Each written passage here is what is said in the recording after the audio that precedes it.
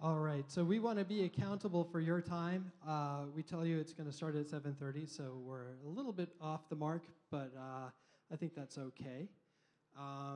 Wow. So hey guys, thanks for coming down to this installment of SF New Tech. This is a very special one, and it's going to be a good one.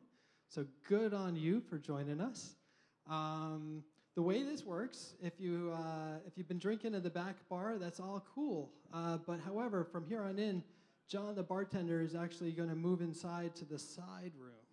So there's a secret, double awesome secret room on the side where you can go and grab a cocktail. We just ask that you take all your conversations, if you want to talk, into the side room or outside. The reason we send the bartender away is because we've done this long enough to know that if there's an open bar or a bar that's open, people are going to yap.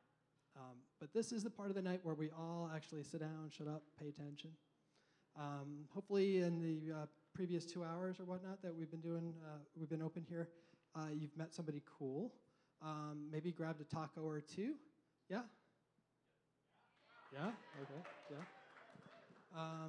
Right on. Yeah, so the taco truck follows us around. I can't shake him, but that's not a big deal. We love it. And rest assured, for those of you who are first timers, the taco truck has an A rating from the health department, so no bugs in your tacos. That's a promise. Cool. So, as you are well aware, tonight is all about iOS, and we're going to shake out. We have 7 companies that are going to be performing, giving demos for you tonight.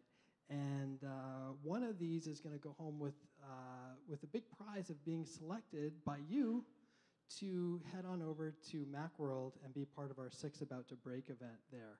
And we're going to learn a little bit more about that in a second. Hopefully, if you had registered, and I see you guys, everybody with a white name tag registered with an email address, we sent an email out not too long ago inviting you to participate in what we're calling SFNT Invest, and that is our tool that we built to help understand what you guys all like up on this stage. So basically, everybody who walked in this room tonight received $1 million that you're able to spend on the startups you see on stage. Okay? Raise your hand if you didn't get the email. Okay, you all did. Raise your hand if you don't care, don't give a shit. Okay, you guys are good. Okay, good. So this is audience participation. This is important because all of these guys, like, it could have been me saying, you know, this guy's going to go. No. It's your job to choose the winner for that. Then we've got 5 more slots to fill, and then we get to work. Okay, let's see here. So we couldn't make this happen without sponsors. First and foremost, big thanks to Macworld. Paul, I'll call you up in a second, but I just want to say this event wouldn't happen without Macworld. It's very exciting, all the stuff that we're doing with them, and we're going to learn about that in a second. But also to our friends at Bing and Telerik. So, yeah, right on. So let me welcome Laura up real quick from Telerik. And then Lisa, coming up with your machine so we can plug you in. Who here hasn't heard of Telerik until tonight? Oh, yay. I think you guys are just lazy. Nobody's raising their hand for anything tonight. Everybody knows Telerik? Okay, you can sit down now. No, tell us more about Telerik and what's going on. So thanks, everyone, for coming. We are thrilled to be partnering with SF New Tech. This is such a great venue. Telerik is a mobile and web application development platform and tools company. You might know us by our other products called Kendo UI, which a lot of the mobile app developers know us by. Kendo UI, Icenium, Ecotech. We've got dev tools for .NET. So we've got the whole platform covered, and we're happy to give you trial licenses. Just let us know, give us your card. And we just launched the platform first, so we're happy to talk to you about that too. So thanks for coming out and supporting SF New Tech. Thank you, Laura, for supporting SF New Tech. And Telerik will be with us at Macworld as well, which is super exciting. Okay, next up, we are excited to meet Bing tonight. Yay. So we've had the honor to be working with Microsoft over the last year and a half or more. And their product suite just gets better and better and better. And from Outlook to SkyDrive, AKA OneDrive, that's not a secret, is it? No. OneDrive is not a secret yet? No, it's out. It's not. It's today's news. People can get up to 100 gigs of storage today if you sign up. Sign up to OneDrive for 100 gigs of storage, but that's not what Lisa's here to tell us about. Yeah, switch you over.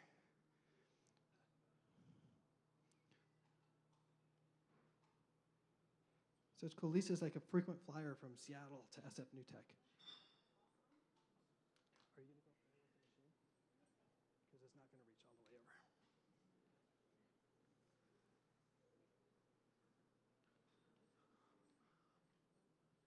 Okie dokie.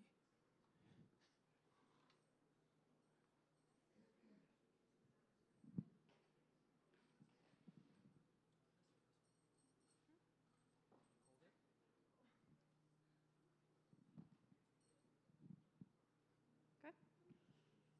Okay. All right. Well, it's awesome to see some familiar faces here today. For the people who haven't gotten a chance to meet yet, my name's Lisa Abdulova. I'm a product marketing manager for Windows Consumer Apps and Services, and I'm very excited to be here today to tell you what's new with Bing. So, as you guys know, so raise your hand if you've heard of Bing before. Okay. Raise your hand if you search for something at least once a day. On anything. Hey, just kidding. I'll try and change your mind about that in the next few minutes. How about if you search more than 2 times a day? More than 5 times a day? Okay. So for us at Bing, our central mission is to help you spend less time searching and more time actually getting things done. And to that end, we're always experimenting with new ways of closing the gap between what you're actually typing into your search query and the task that you're ultimately trying to do. And the reality is, what we're actually up against is that search is a habit. And for anyone who's tried to, quit smoking before or start going to the gym more, you know that habits are hard to break and they're hard to start. But our team has been working really hard. And as you may have heard, our search share in the States is actually going up. And we're at 18% now. And thank you. And to put that into perspective a little bit, Twitter's usage share in the States is 18%. So when we think about what's awesome about search engines is that now answers are always in front of us. They're, at our fingertips. And whether you're trying to remember the name that's on the tip of your tongue or you're, trying to win a debate with your friends, Bing's constantly finding new ways to deliver your results in a way that goes beyond just being a bunch of blue links. So now I want to show you some of the reasons that I think that our Bing's popularity is on the way up. And the first part of it is, I think, the Bing.com homepage. And so you'll see that, so raise your hand if you've been on this page before. Okay. Raise your hand if you've been on this page in the last, 6 months. Okay, cool. So this image changes daily. And right now it's themed around the Olympics, but other days it'll be things, these iconic images. And it's pretty nice because, when you're kind of heads down, stuck in work, it's nice to see these kind of refreshing images that remind you there's more of a world out there. You're also able to, learn different things. It'll tell you little notes. You're also able to download these pictures. You're able to, look them up and see different things. And what you'll see here is a, first run of what an actual, search engine results page looks like on Bing.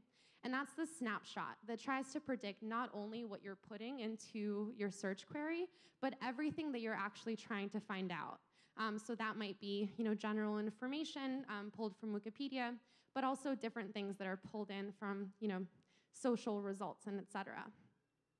But going back to that homepage, what else is cool is that it'll always run these top trending news topics. So in between your, 5+ searches a day, you'll be able to see what else is going on out in the world, which is, I think, pretty cool too. One of my favorite things about Bing also is that it's awesome across devices. It's not just something that works awesomely on Windows. It's something that looks beautiful on an iPad. It's something that looks beautiful on an iPhone. And you can do everything, like you can talk into your phone and it will pull up search results for you. It also, as I'm sure most of you guys already know, Bing actually powers Siri. So in the spirit of iOS, the theme here today. So now I want to show off some of the things that I think are especially cool in terms of, searches that look pretty cool on Bing. So one of them is videos. So who looks at videos online?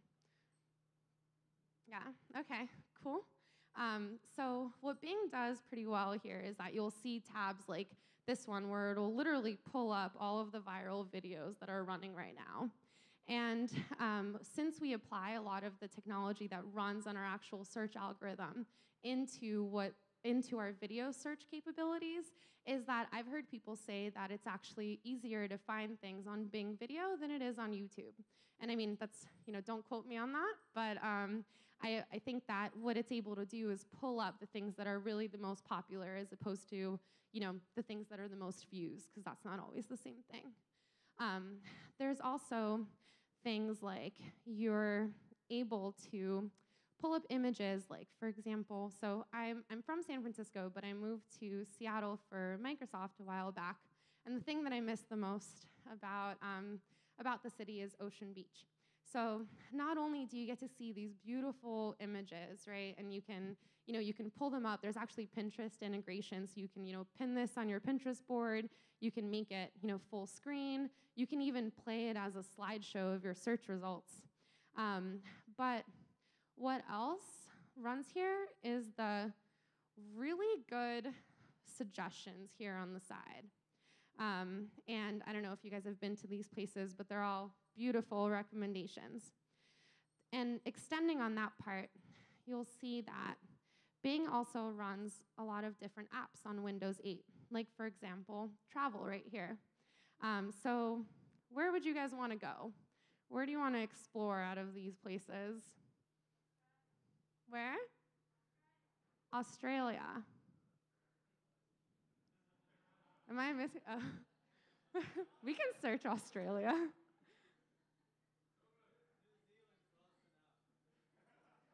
We're going to Australia. So here you'll see it pulls up an overview of the city. It has the map. You can even find, book flights, find hotels, all through Bing technology. It even has, currency translations here, weather, photos, and one of the coolest things here is this panorama view. So you can literally explore the different landmarks of these cool cities using Bing's technology. You can also do things like Bing Maps. So this right here, this search charm, is also powered by Bing. It's pretty awesome. So you can, on Windows 8.1, it's just, I'll show you guys over there if you come find me. But you're also able to pull up things like this, where it'll find you exactly where you are, and then be able to pull up, exactly what it looks like, and even pull in traffic and et cetera as well. But one of the other things, oh, here, let me show how that traffic part looks. But before I close off, I want to show you guys one of the coolest things about this. So have you guys been hearing buzz about House of Cards coming out recently? So I've been hearing a lot of things about it, and if I'm using Bing to decide whether that's something that I actually want to look into and start watching, one of the coolest things is that not only does it pull up this spotlight right here, where it pulls in, general information, how long has the series been running, who's the cast, etc., but it also runs a social search. Oh. Okay. I'll show you guys over there. I guess this wasn't connected to my Facebook, but it's awesome. It literally pulls in Facebook statuses from my friends, and you'd be able to see that 5 or 6 of my Facebook friends had all said something about House of Cards in the last couple of months. And another piece of it is that you actually also get rewards for every search that you run on Bing. And you can use those rewards to bring in things like Amazon gift cards, or even you can exchange them in to empower digital literacy in schools around the world, and to try and make Bing more than a search engine. And now I will encourage you all to please tweet at us, hashtag #MeetBing, you'll see here. My team and I are actively watching and listening through that Twitter feed to hear especially what our sponsored meetups attendees think about our products. Any ideas, suggestions, criticisms, whatever it is, let us know. And I encourage you guys to come grab a notebook from us. We'll try and pass them out over here and play around and really meet Bing in the back there. Thank you. Thank you, Lisa.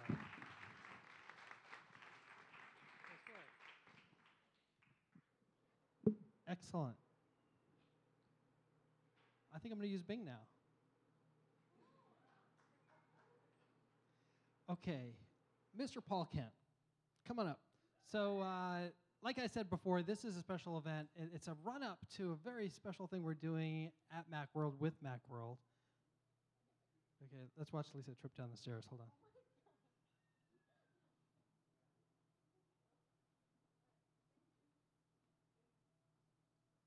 Excellent. Thank you, Lisa.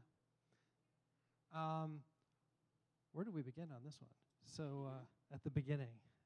Long time ago. No. I'll start with an anecdote. How's that sound? So, circa 2005 or something, I'm lucky enough to get front row at Macworld, and Steve Jobs is talking, releasing something. John Mayer is playing guitar to GarageBand, and I'm taking pictures. And I got some awesome pictures of Steve standing there with a big Apple logo behind him. Didn't think much of it, put it on my Flickr stream, and it was done. I checked my stats 2 years later, and that was the #1 picture with regard to views. I'm like, what the hell happened here?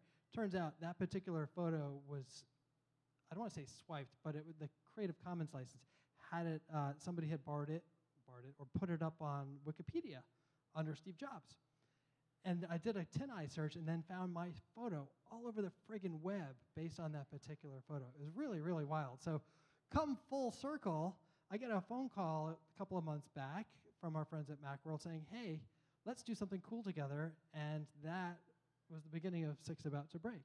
So Paul Kent is a GM for Macworld iWorld at IDG. Is that the best way to say it? A good way to say it? And we actually kicked off all of the excitement at our holiday party a couple of months back. And this is the kind of the second little push we're doing to narrow in on the dozens and dozens of applications we've been receiving for people who think they're hot shit and have the next product about to break in the Apple marketplace. And we're going to choose 6 of those and showcase them live at Macworld on March 27th. And tonight, one of these guys, based on your input, is going to find themselves on that stage. So I don't think you have to say anything anymore.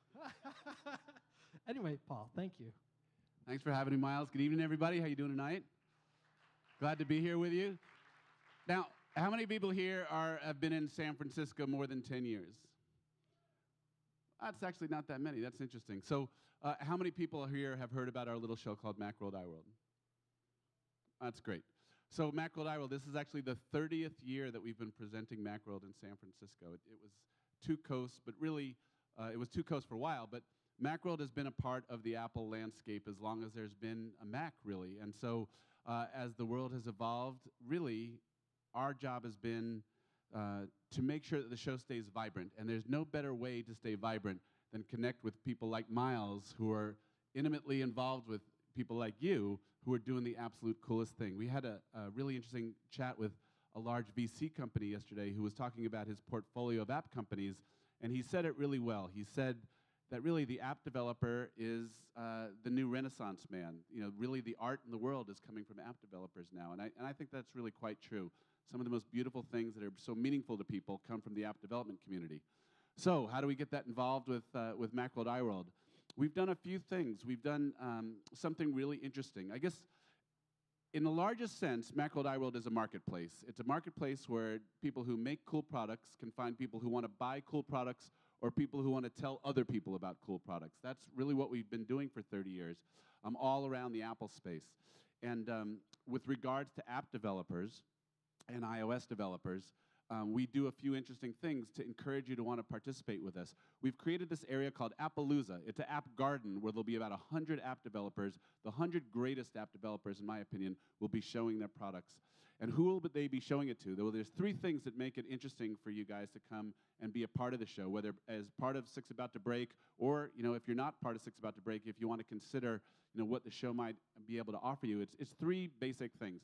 One is media. Pretty much anybody in the world who covers the Apple space comes to Macworld iWorld. We have about 550 media people, not just, you know, the bloggers and podcasters, but also, you know, Wired, all of the major broadcast outlets come to the show. Things that happen at Macworld get picked up worldwide. It is what is the vibrancy in the Apple market space. So media is a great opportunity for you. The second thing is biz development. It might be venture, it might be talent, it might be strategic relationships. All these are possible when you put everybody with a common interest under one roof at one time. We live in this virtual world, you know, where we're doing a lot of business and creating a lot of relationships virtually. The face-to-face relationships certainly have greater impact in a world where so many things are happening virtually. So it's a great opportunity. A lot of venture firms walk our floor looking for the next great thing. A lot of institutional buyers, a lot of enterprise. If you're in the enterprise space, we do a lot with getting Apple tools integrated into the enterprise space. So biz dev is a really good opportunity for you to be involved with the show. And then the last thing is there's pretty savvy users. If someone's going to come to our show, they're kind of the top of the pyramid of the most impassioned Apple users. So if you want to get great feedback about your app from some pretty smart people who, you know, look at a lot of apps, it's a great opportunity. So this Appalooza area is really fantastic. It doesn't require you to be a big marketing-driven organization. You pretty much can walk in to one of these stands with an iPad or an iPhone. You don't have to know anything about trade shows. You don't have to know anything about battling with unions. You don't have to know anything about booths. You just walk in and you start demonstrating, and we will provide the audience for you. So that's really what the show is all about. Six About to Break is really, really, really exciting. It is a way for us to showcase the vibrancy and innovation that's happening in the app marketplace. A lot of interest. We already have partnerships with Fast Company, with VentureBeat. We have great sponsors that are taking part in supporting the event. Again, it's a celebration of the app culture and bringing six of the great ones. There's six about to break big. Maybe you're the next WhatsApp, right? So could happen. So anyway, that's Macworld iWorld. We hope you'll come. There's a nice offer on the card you got when you walked in if you want to go to the conference. If you want to just walk the trade show, it's like $10 right now if you sign up on the website, so it's not terribly expensive. It's pretty easy to do. If you're interested in showing your products, even if you're not part of Six About to Break, I'll be around if you want to talk about that. And I'd love to tell you about how to get your products involved. But it's all about innovation and interesting things, fascinating things, passionate things that are going on in the iOS marketplace. So we hope you'll be a part of it. We're actually going to give away a couple passes, right? All we need you to do is send out a tweet. Be clever, be interesting, be iOS-like in your tweets, and send it out with the hashtag SFNT Macworld, and we'll pick 3 to give away some passes to the show. So that's my pitch. Hope you'll be part of it. We want everybody to come and enjoy. Come see Miles on stage at Macworld iWorld, and thanks for your time, everyone. Thanks, Miles. Thank you, Paul. Excellent. Yeah. So we've got our tweet wall going, if you haven't noticed. So to get up on the tweet wall, you need to tag SFNT, and to enter into to possibly win a pass tonight to Macworld, tweet with the hashtag SFNT Macworld. We're going to randomly throughout the night throw this up, and if your tweet ends up here with FNT Macworld, you're going to win. 1, 2, 3. Boom. Cool? Yeah. Nice. All right. And lastly, before I forget, I should have said this first, we are streaming this event live tonight, so please maybe make your first tweet, if you haven't tweeted already, to invite people in the room and join us. They can view it at sfnewtech.com, and this is big thanks to Jimmy G, manning the console and the cameras and so much more. Thank you, Jimmy. Okay, well, you guys want to see some apps? Yeah, me too. Okay, motion picture, come on up. Motion portrait, excuse me, motion portrait. We've got John and Uni. You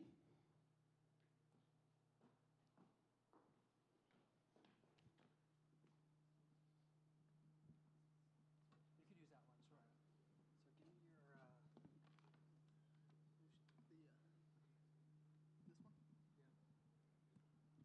This one? Yeah. Yeah,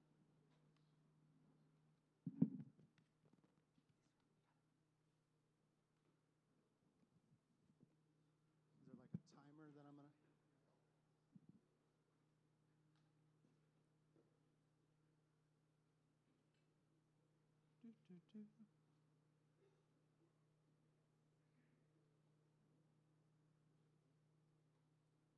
D, yeah.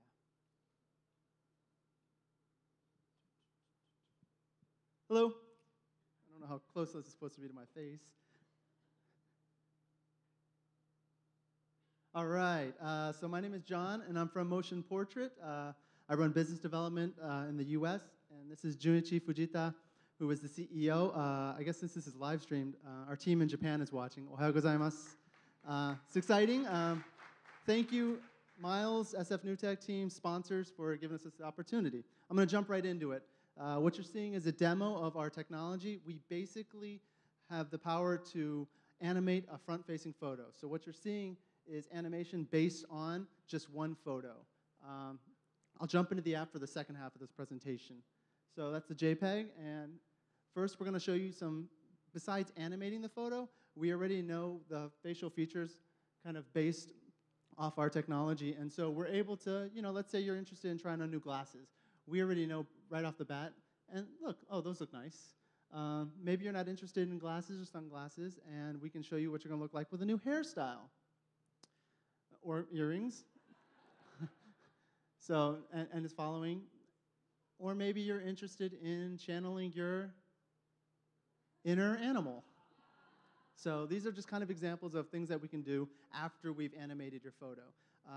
Our next step is we'll show you another photo. We're going to animate somebody you're probably familiar with, President Obama.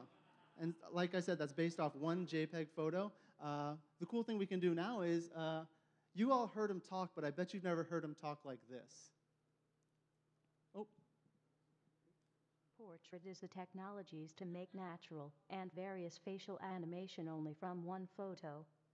Or maybe he's in the mood. Yes, I do. Ooh. And to be honest, Maybe he's in the mood to sing a little bit.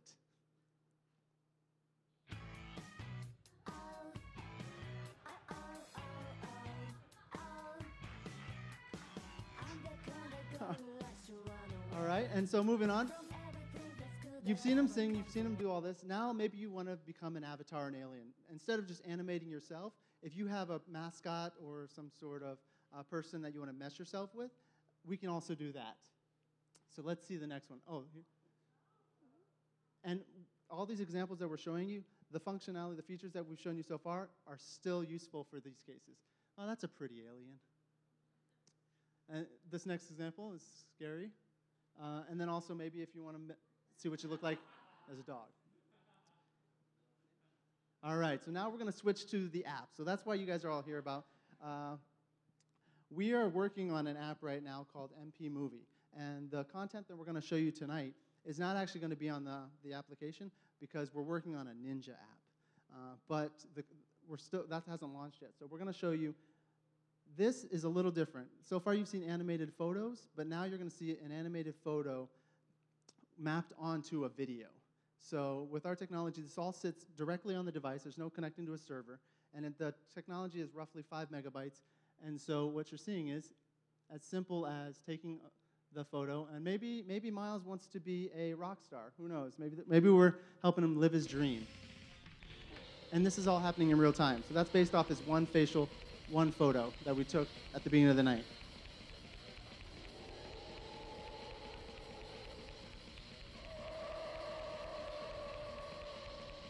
I think it looks pretty good. All right. We have one more example. So I have a buddy out there, Tony. I took a picture of his face earlier, and I think he's always wanted to go to Japan. And I'm really interested in helping him kind of achieve that. And so what we're going to do is let him be more of like a King Kong style and climb Tokyo Tower. So what you're seeing now is also content that's in Japanese. And one of the areas that we're looking to partner is for content creation. So if you have you're a company that has cool video or cool animation, we're interested in developing apps with you. Or in the future, we're also going to be launching an SDK. So if you're an app developer out there, a mobile developer, we will be launching a self-service SDK where you can play around with all this technology, integrate it into your app, and build your own applications yourself. So, wow, 4.5 minutes. That was good. I feel good about that. So thank you very much for listening to me talk about this. We're a team in Japan, 16, but we now have an office in San Francisco as of the end of last year. So thank you.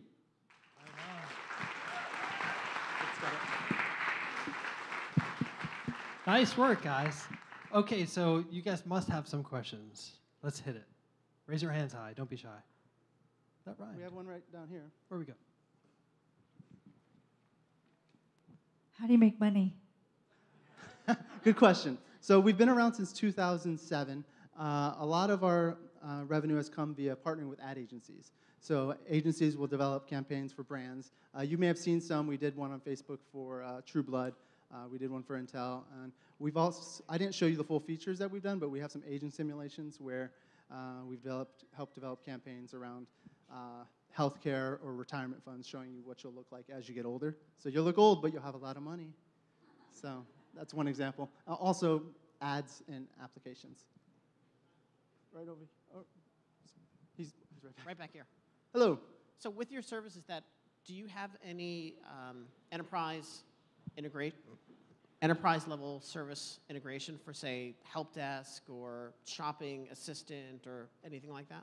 So we have done some proof of concept, and actually we've launched on the web for a couple of companies where they want like a virtual assistant. What companies? In Japan. What companies? Glasses company. And Hairstyle. Adherence, wig company. So Adherence is a hair company, product company that used our technology for that. We had one right up or over there too.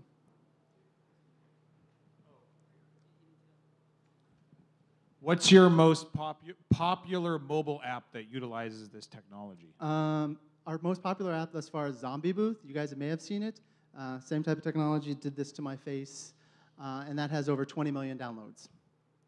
So.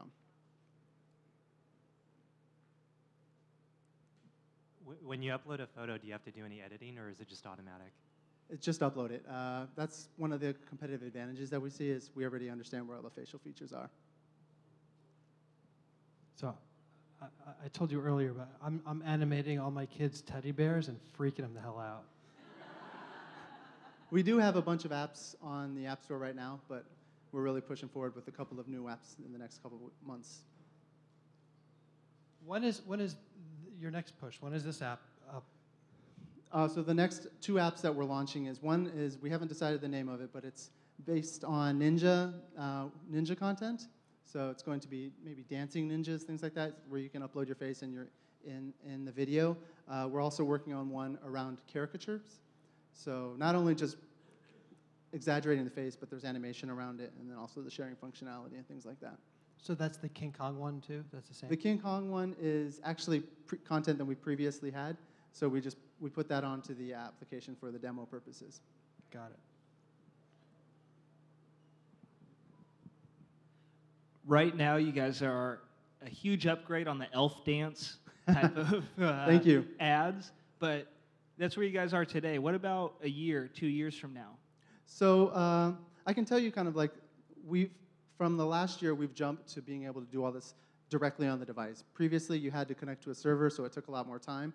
Right now, we do have R&D teams looking into things like augmented reality applications or digital signage, maybe using geofencing to understand where you are, and then having a bus stop basically sign interacting with you, things like that. And I think I'm looking towards the person that asked. Oh, Yeah, you're on NextSpace, right? Yes. Yeah, me too. I think I saw you like 4 o'clock in the morning once. Working hard. That's right. What's the integration process like? So currently, we work with you and we provide a custom SDK, but right now we're working on simplifying the whole process where you just download the SDK, it's native on iOS, and so then you integrate it into your code. And if you have any more technical questions, Junichi can answer those also. Can you become like the go-to place for anyone who wants to have an ad that features somebody who's dead, or like Obama, where you don't have the rights to it? Can you do that? I'm sorry, so uploading anybody's photo and then commercially, or? Yeah, in order to create a marketplace for this, can you be the go-to folks where if I want to have an ad that features somebody who I couldn't get because they're either dead or I don't have the rights? Right, right. You know. I don't think that's the direction we're going. We don't have those relationships in place. If we were to partner with somebody who had that, then it'd be a different story, but yeah. All right. Looks like we're out of time. All right. Thank you, guys. Excellent. Excellent work. Thank you. Thank you. Okay, where's Fabian? Coming up, sir.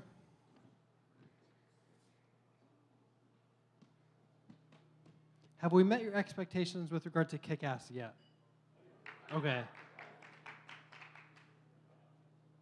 Just checking. So, plug this guy in here.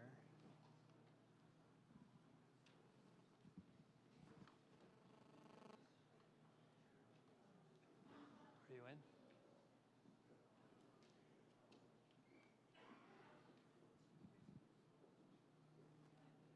in? Okay, while he plugs in, let's see if we can give away a pass to Macworld.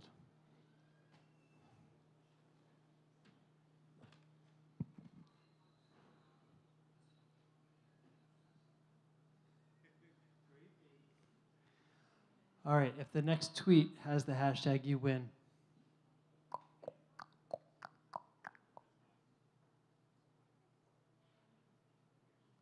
Nope, but Bing wins.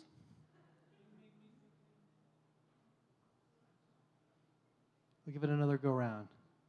And Fabian, just let me know when you're ready. The Gnome Keeper. Nice. Another tweet for Bing.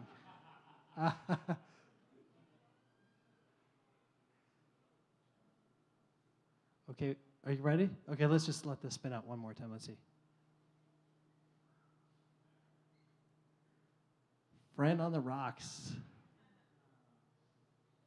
All right, Bing, 3 for 3. Nice.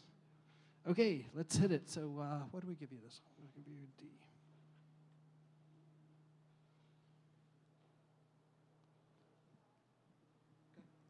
Hi, everyone. I'm Fabian, and I'm the founder and CEO of FiveRun. So what we do is what many refer to as bringing the Apple Store shopping experience to the traditional brick-and-mortar retailer. So everyone here likes online shopping. It's easy, it's fast. You see something you want to buy, you can hit buy it now. You can save it for later. You can research it.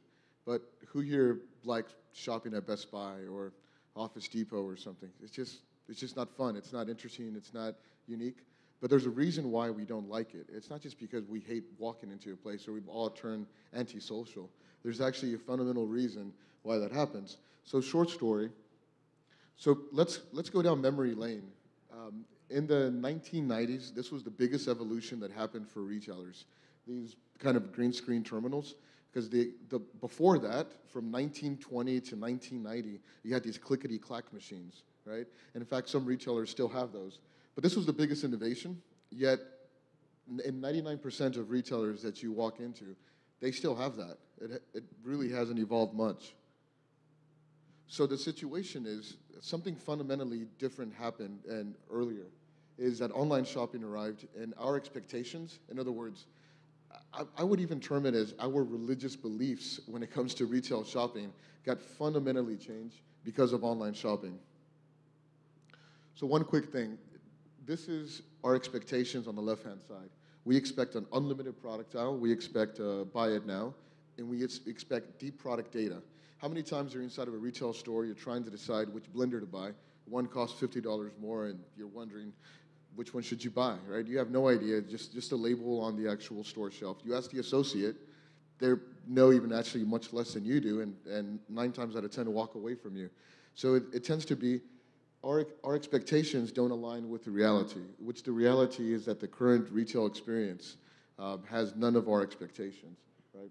And so therefore retailers get frustrated, consumers get frustrated, and retailers lose revenue. So we change that. How do we do that?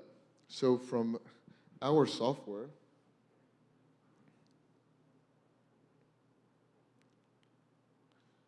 we actually provide a tablet within the hands of the associate. So you can walk into a store, whether it's a jewelry store, it's a sporting goods, shoes, apparel, any type of, even a car dealership, and they can sell you not just the products that are on the actual shelf, but they can sell you the products from their online catalog in the same shopping cart. So let's walk through a simple transaction. I'm a guy, this was actually a real life story, right? I'm a guy, I was in the midst of getting married. I went to several jewelry stores, asking about different, I had kind of settled my mind on what type of cut of the diamond I wanted. So I was asking all these different questions. Well, do you have this one and this price and this one and that one? And you know, they're looking through the back, and at the end of the day, they could only sell me what they had on the shelf. Of course, they have much more in different stores, from their online catalog, the whole 9 yards. So in that scenario, the associate could have went through her spiel, used our software at 5Run to actually sell me one of her products in their online store, and then perhaps could have upsold me on a pair of earrings that are physically there. What she would have done is scanned the barcode for the physical earrings, added the product that's from the online store in the same shopping cart. I would swipe my credit card once. I would have, similar to this, I could sign on the actual device, and then I would have a receipt emailed to me, and I walk out with the earrings, and then the ring gets shipped to my home later, or possibly even within the hour. So in essence, what we're combining is the best of what we love from the traditional store, which is the help in people and the property, but also combining it with the online experience behind that. So some of our customers are top retailers, jewelry companies, fashion apparel, car companies. We primarily work with, I would say, enterprise level retailers, typically with 100 plus stores or so. And all this is nice and pretty, but none of this would be exciting if it didn't synchronize with the retailer's existing backend. So all of that existing retail technology, everything that the retailer currently has, we synchronize with that. And from the retailer's perspective, they just simply pick up an iPad, put 5Run on it, and they can start selling and having a more advanced sales experience inside their physical store. So on our side, what we're looking for is specifically, we have a ton of customers, and if you have connections to retailers, we'd love to meet them. But I think what we're more importantly doing right now, as a result of the traction, I think we're live now in 7 different countries, from Copenhagen to London to here in Palo Alto and Corte Madera. And so we're raising a round of funding. We're raising a 1.2 million seed round of funding. So if you're writing checks, you should come and talk to me afterwards. Excellent. Thank you.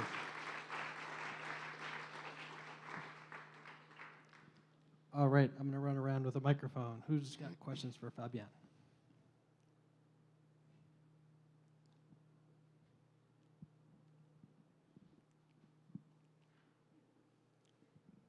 So is this just when you're inside a physical store that you can purchase these items, or can I also be at home and access the inventory? So the first phase of our vision that we're targeting is transforming the traditional retail experience. In other words, that brick and mortar physical experience you have inside the store, right? So what we actually claim is what we actually claim is turning the sales associates into superheroes. The next phase of our vision, we will potentially go down that path, because ultimately we believe commerce is not about e-commerce, it's not about in-store commerce, it's just about commerce.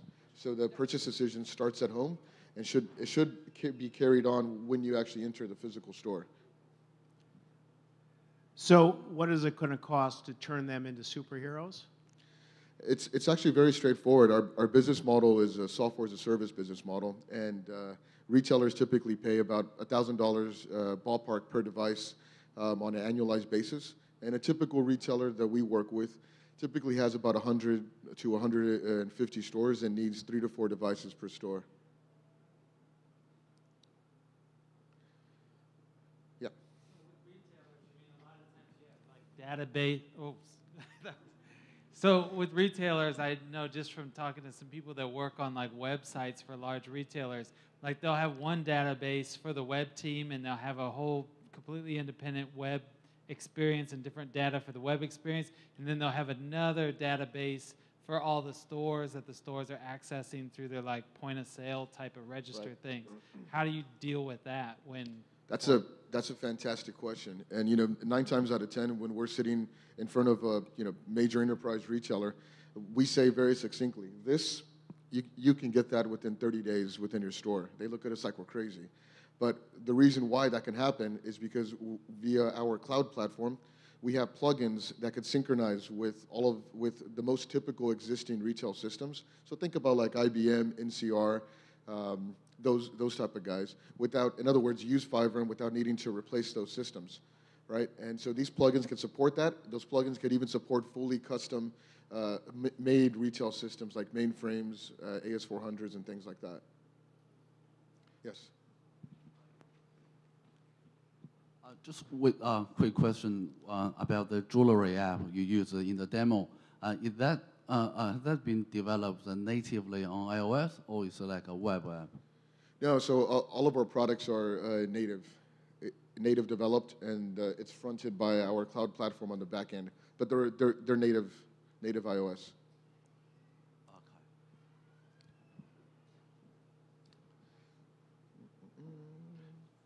Are you getting any pressure from retailers to work on other OS or other devices? That's a good question. I would say here in the States, the most common, I would say, is Microsoft. Is, I think, the biggest pressure that we have. And we actually love Microsoft also, too. Apple's fantastic, but so we're engaging with them and potentially a couple of go-to markets. I'd say in Europe, we hear a lot from retailers that they love Apple, but Android seems to be a platform of choice when they're considering rollouts in general. Thank you. I'm back here. Anybody with a hand, raise it high. All right, we have yeah, is there somebody? I think he's just leaning. And from this vantage point, anybody? All right. Fabian, let's okay. Well, thank you all. Call it that. Thanks. Good. Thank you very much. Okay. So, number 3. Where are Tony and Aaron? Now, again, if you didn't hear me before, if you're thirsty, no fear. There is a bar in the side room. But the taco truck did go away. I'm sorry. Let me plug you guys in. For a live demo? Yeah, live demo? Woo! Who wants a t-shirt? Ladies always get the short end of the swag stick. Ladies size t-shirt? All right, lady in the back. One more? Ladies t-shirts. Whoops, sorry. Hey, all right, so with Reverb, we want to solve a problem that I know all y'all have, which is too much content, not enough time. If you've got 10 minutes to refresh Twitter, are you sure you're going to see the one article that you need to see that day? If you've got 5 minutes for Facebook, are you going to see the article shared by a friend of yours that you really care about? Or are you going to see some wackaloon political stuff that you just want to skim right over? And if you've got time to look at a real media outlet, are you going to dig your way through the sports section to find the articles on pro surfing, which is all you really care about? Probably not. And now our CEO and spokesmodel, Tony Tam, will perform the demo. Thank you, Aaron. Okay, so the first thing is I'm going to launch Reverb. And one of the principles that we have at this company is that if computers are so goddamn smart, they shouldn't ask you a whole bunch of questions to use apps.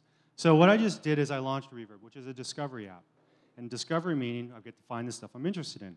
The thing I first see is something we call a word wall, which shows us different ideas. And instead of asking me what I'm interested in, I just tap and read. So in here, I tapped on business and economy because I'm a business person, right? Run a company. So in here now, I see articles. I found things that are talking about this topic of business and economy. I can scroll through here. I can look at articles. I can get a sense of what we're talking about directly without reading anything. I can then tap on any of these and see all kinds of stuff that's happening, like I did not know. Someone favorited something. Facebook buys WhatsApp for $19 billion, right? So now we're in this clean reader. I can look at content without actually having to sift through and find out how to find it over the web. And the discovery aspect of what we do, at the end, we don't show things that are just tangentially related based on popularity. We've extracted the ideas that are in the article. So in here, Mark Zuckerberg, we're talking about Snapchat. I can continue reading and exploring and finding more things that are of interest to me. Let me come back to this word wall. And the first thing that you see now is that, like I said, computers should be smart, right? It's gone and updated itself with things relevant to what I looked at. So Mark Zuckerberg, mergers and acquisitions, and the more I read, this gets smarter, right? Now, as Aaron said, people don't fit necessarily in one little cookie cutter spot. It shouldn't just be business and economy. It shouldn't just be WhatsApp, even though we're in San Francisco. If I look at something like, if I'm interested in surfing, right? Actually, forget surfing. I'm interested in big wave surfing. A Reverb has gone and scoured the web and found the most relevant things about big wave surfing and put them in a readable format based on what is in the article, not just what's mentioned in it. So there might not be any mention of big wave surfing, but we've extracted that this is something about catching the biggest wave ever. So I can explore content like this. And again, as I keep reading, this gets smarter. My word wall updates, and the content follows me. Right? Switching over to another view on content. So that's a long tail view. A global view would be things that are trending, news, right? Things that are important in the world where you don't want to basically look at a subset of it. So what's happening in Syria? I don't know what's happening in Syria, but it looks like buildings are getting blown up, right? So there's things that are happening in the world that you just need to know no matter what. You shouldn't be filtered away from that sort of thing. Right? And lastly, I'm going to show something that's really important. I'm going to look at my social feed. So I'm going to connect with Twitter. And what it's going to do is then show me all the articles that are coming through my feed in this clean format. Again, I can read any of them very easily. And what's super powerful is, like Aaron was saying, in Twitter, if I don't refresh or I don't pull to refresh in any amount of time, I'm going to miss something. But what Reverb has gone and done and has aggregated all the articles from my feed based on the articles, based on the idea. So if I don't care about people tweeting about weird things, I can read just about really exciting things like enterprise software, right? Saving the dry, lifeless soul of enterprise software. Okay. So what we say is that you are what you read, and you shouldn't be confined to a little box. And just to show you how interesting some things can be, if I look up grumpy cat, right? There we go. Pictures of cats are more popular than selfies, and here's why. So what Reverb is doing is it's not putting you in the filter bubble. It's not confining you to ideas. It's letting you go and read, and it's helping the content follow you. I don't need to go search. I don't need to go scour the web. We're going to find the best stuff and present it in the fastest and easiest way possible to read. Thank you very much.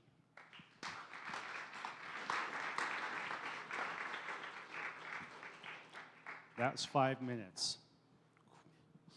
Questions? Whoop.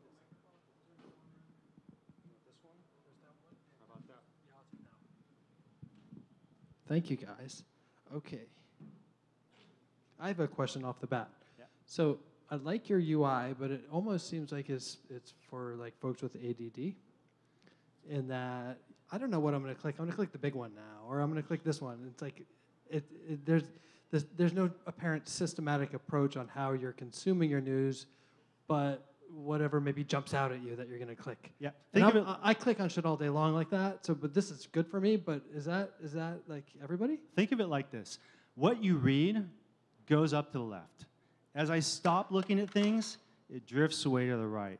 If I don't care about chemical transformation, I can get rid of it. So what we don't want to do is make you work. We don't want you to have to work hard to say, this is what I want to read. This is the stuff I'm interested in. We want you to be able to read. And if you stop looking at it, it'll just drift away.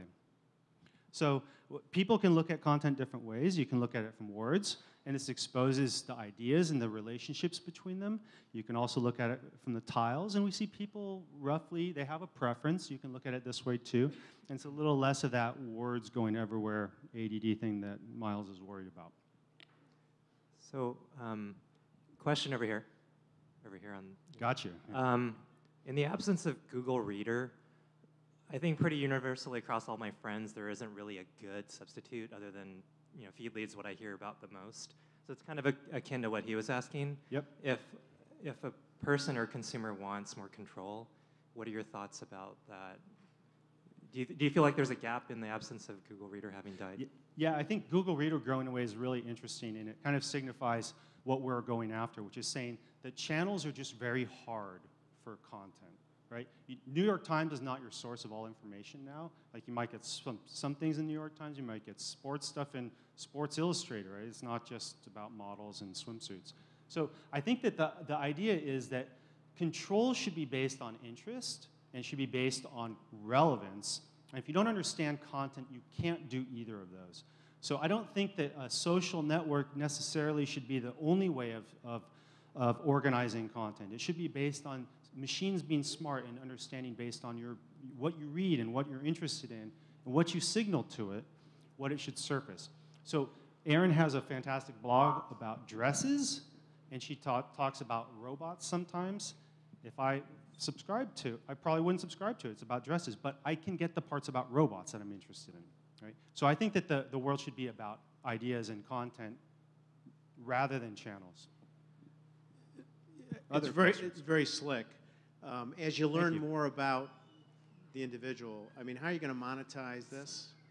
What's your plans? Monetize. Yeah. That took longer than I thought. This is Silicon Valley. What do we have to monetize, right? Yeah, fuck it. So speaking of monetization, so we actually, one of the things that Reverb has created is this very nifty thing called Swagger, which is an API framework which connects servers, also connects clients like this iOS app. Now everyone knows my password. But the interesting thing is that this is powerful stuff, right? It's not just about content that comes in through readers. It could be about a vertical. It could be about products. It could be about other things. So I don't want there to be ads in here. I want enterprises, I want other companies to connect and use this kind of software in their own silos, in their own corporate of content, to take advantage of this power as well. I want readers should enjoy this, right? And that's valuable. And maybe we'll be like Ghostbusters and monetize happiness, right?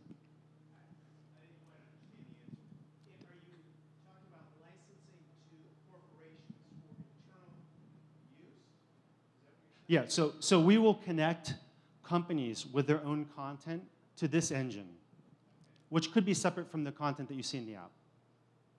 Okay. Make sense? Yeah. The real answer is this is Silicon Valley. We don't have to worry about making money, but okay. Fair enough. Okay. It's called Reverb. It's only on iOS and only on iPad right now. Yeah, I was about to ask that. So I saw a demo earlier during the cocktail hour. I'm right here in the middle. Number 6 on free news right now, so you can find it easily that way. So he stole my question about the business model. That was first question, but kind of answered that. Maybe you could elaborate on how the licensing would work and who would use it and how that would scale for you. The second is, are you planning to release this on iPhone and desktop and Android and everything else as well? It's an Apple world, so we will have a phone version, of course, right? The way that we plan on, so the first question was about the licensing, the APIs, and that sort of thing. I mean, we've talked to a bunch of different people about how this can work for embedded apps, how it can work for internal, like an SDK, so recommended content. Personalization as a service, that's something we do extremely well, and that's what this whole word wall is showing, is a glimpse into what personalization looks like. So we could personalize almost any type of content as long as it has digital text in it. We do very well with metadata. This is unstructured text that's found on the web, but we work very well with metadata as well. We don't do really well with food and recipes and that sort of thing too. I know there was a second question. I'm not trying to ignore it, but I forgot what it was. Yes, that's right. So yeah, we will be making it smaller.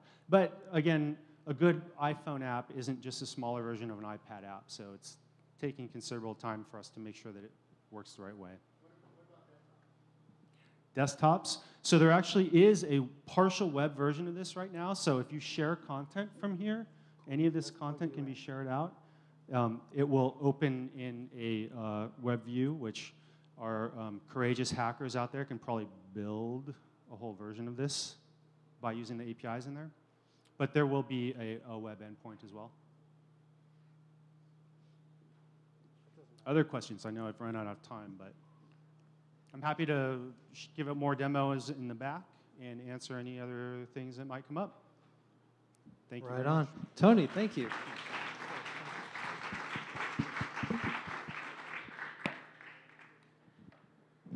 Okay, so I'm going to call one winner for the SFNT Macworld hashtag contest. Where's Courtney? Yay, Courtney. Come find me later, okay?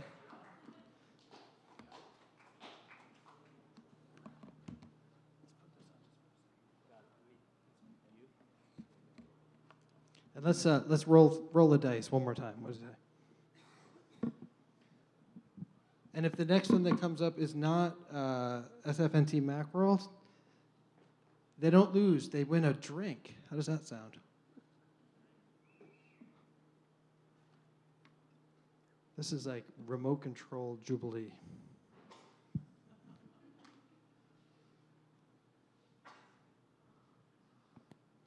Oh, Fran. Okay, you make the cut. Or Frano or Fran? Right on. Okay. Number 2. And this next one, maybe number 3, or a cocktail. Nice. Where's Katie? Is Katie in the house? Katie? Maybe she's calling it in. Okay, one more. Court McQuaid. Courtney, you did this already, right? Same Courtney, yeah. She's retweeting Jasper's tweet. This is like incest. It's crazy. All right, let's move on. E is here from Orbius, and she's going to show us recognition, right? Yeah. And before I start, I'm saying that it's so interesting seeing the competition on stage. I was expecting to see my name, but it turned out to be very sad. I was not winning. Yeah. So hi, we're Orbius. We offer integrated visual recognition solutions based in the cloud. What does that all mean, you ask? Well, before we go into the nuts and bolts of our technology, let me show some of the recent trend of the internet world today. The age of big data is marked by an explosion of data in all shapes and forms. In particular, the total volume of photos and videos online is expecting to reach about 8 zettabytes by 2015, which is doubling the number in 2013. However, our computer has not yet equipped with the ability to automatically and efficiently recognize what is being uploaded. tremendous business potentials remain hidden behind the photos and videos uploaded every minute. So at Orbius, we solve this problem by empowering computer to recognize faces, sceneries, objects all together in image as well as in videos in real time. Well, seeing is believing. Like now, I would love to show one of our iOS application we built, powered by our backend technology. It's called RecoEye. Use RecoEye is pretty simple. It's as easy as just snapping out a photo. So here you can see, you can take a picture or randomly select a photo from your album. Then our engine will tell you automatically what this photo is about, such as cats, food, beach, like party, and etc. How about everyone have interest to download it right now and try what it will turn out to be? So here I can try with my phone, taking a snapshot of what we're seeing right now. It's very easy, just tap in the photo album, and then the results will showing up on the screen. So probably some people in the front end can see that by taking the photo, it's actually showing the view as club, human, like nightclub, street, charts, a lot of things. It's interesting, and you more than welcome can try everything you want to take and to see what it turns out to be. RecoEye turns your camera into an intelligent eye. It will provide a revolutionized way to discover and learn. For example, like this one. By taking a picture, we're not like saving the picture, but we also can automatically direct to the information you want to search. For example, it's automatically connect to a wiki page, so now you know everything about this adorable golden retriever. And it can do more than just taking photos. Like thinking about like by the computer, the engine automatically know what this photo about, you can easily and insert an advertisement very naturally match up what is showing in the content and share it with your friends on social networks, and in the meanwhile, earn a penny. So nothing more easier than earning money this way. And with RecoEye, your phone can do a lot more than just taking photos. By taking photo intelligently, you can automatically recognize and organize all your photos in your photo album. So here you can say, this is my album. It shows I'm kind of outdoor person, and I shows I like to hang out with friends. I love flowers, so forth. This type of information help you to know better what is your daily life looks like within a time frame. Or if you're a business owner, it also helps you to learn more about your customer, what they are usually uploading and what their user behavior will be. So this is just an application we built to show off our technology as well as to change people's way using their daily life. But in the meanwhile, later we will also open an SDK for the RecoEye. It will be just as simple as a photo button. Every application can integrate that with their app, and every photo you take is so intelligent. You can do a lot of things on top of that, like what I showed before, like snap a picture and learn more by searching, linking to Wikipedia, maybe landmark, linking to TripAdvisor, and so forth. And you also can earn money by sharing photos with the in-image native ads. And maybe you have some more brilliant ideas by using the metadata. And the third, we provide a very powerful backend with all the metadata automatically generated to show analytic results, helping you know your life. And this is all. Thank you very much.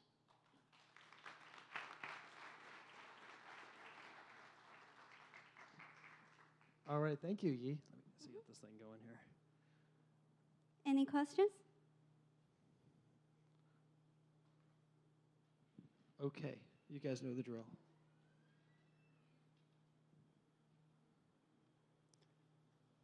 Eddie. Can this be applied to videos as well? Which way? Your technology, which analyzes the image and gives you kind of the percent what the content represents, can it be applied to video content as well? You mean can our technology also rating videos? Sorry, I didn't get that question. So your technology showed a use case where you upload an image and it tells you it's 10% beach, 5% family. Can you do the same thing with videos? Yes, exactly. As I mentioned in my first conversation, we are very strong not only to recognize images, but we also provide solutions for analysis video in real time. We can add metadata like faces, people's emotions, their roughly age, races, as well as concept, object, all together within video.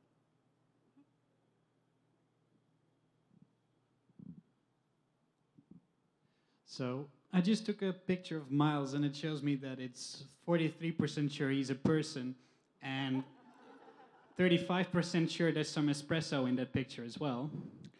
I was wondering how many different concepts and objects does your app recognize? Yeah, that's a really good question. We are advanced technology provider, so except the face part, we currently offer our object and scene understanding API online, which recognizes around 2,000 different categories. And you can find a detailed documentation about which 2,000 in our website. There's like beach, food, dog, cat, even chinchilla.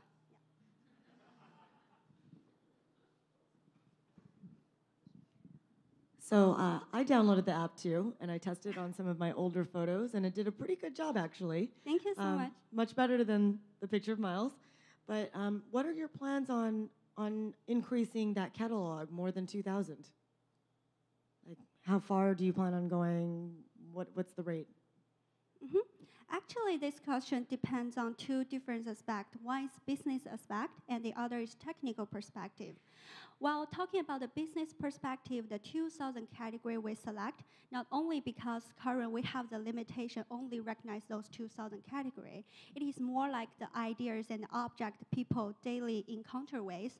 So we got the names from social networks as well from some like advertisement taxonomies. So that's where we got those numbers. We think this makes more sense for describing people's daily life. And of course, we can keep adding new categories in two ways. One is adding a total new category. It also can be defined by the customer. We also open API for people. They can train their own object for us to recognize.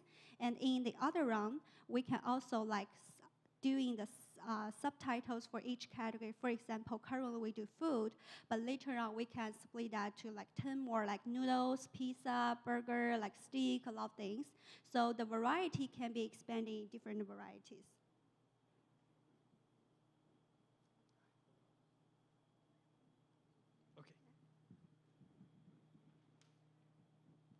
Hi.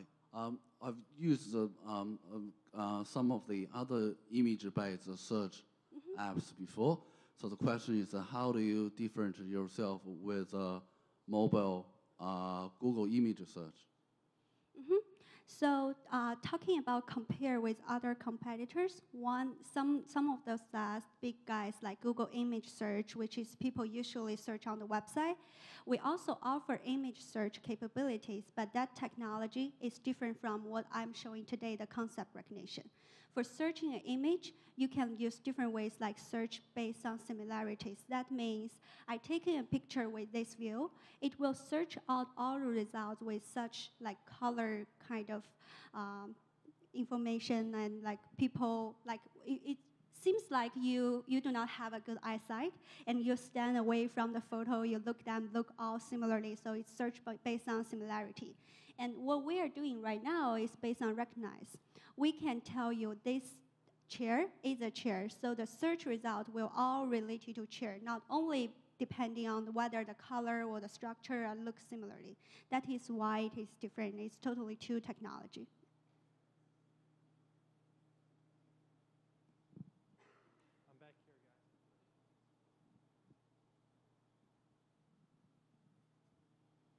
Okay, thank you so much. I think time is up. Yeah.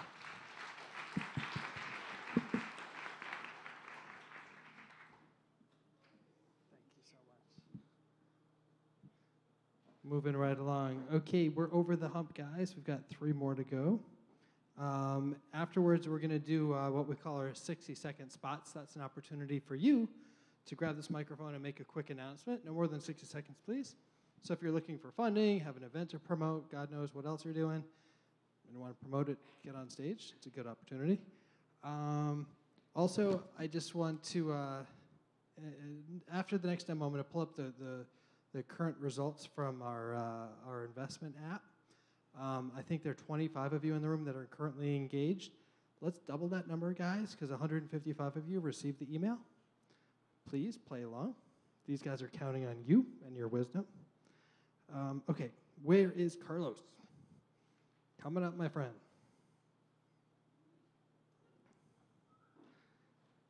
Excellent. So Carlos is prepared with his own dongle, which I love. He just walks up here, plugs in, takes over.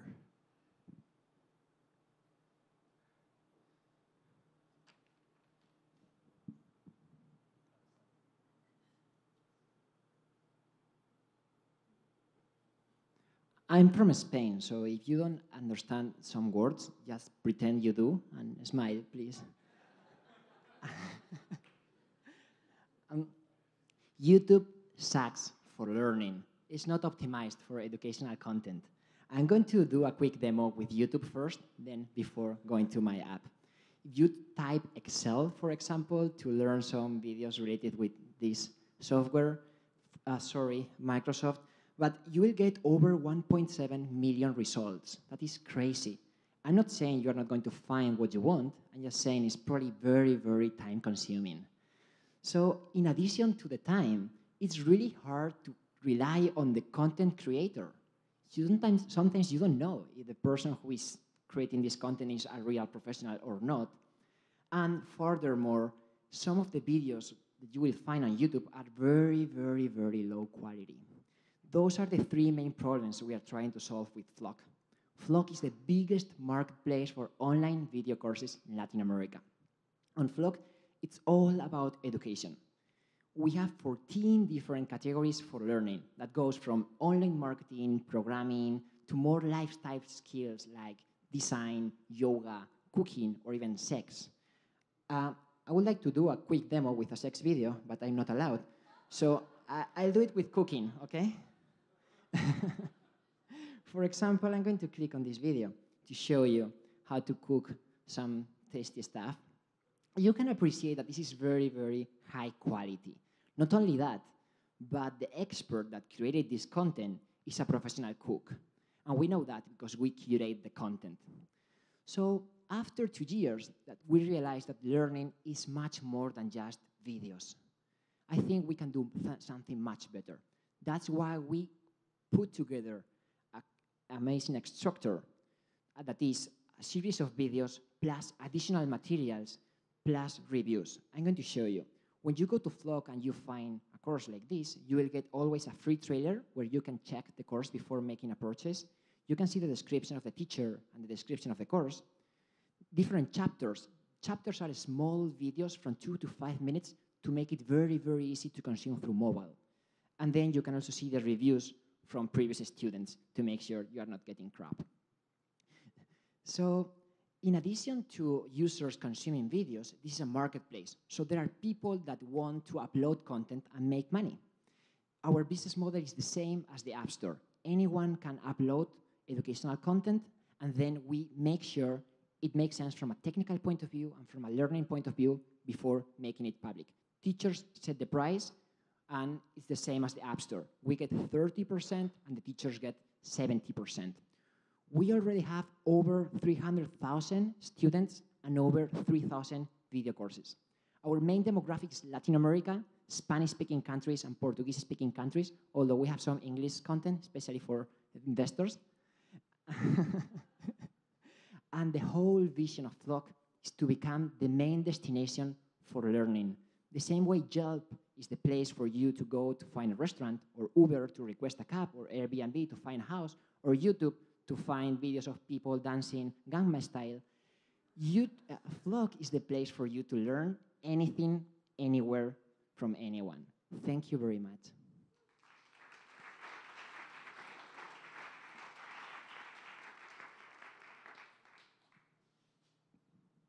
Very nice, very quick. Let's do the next one now.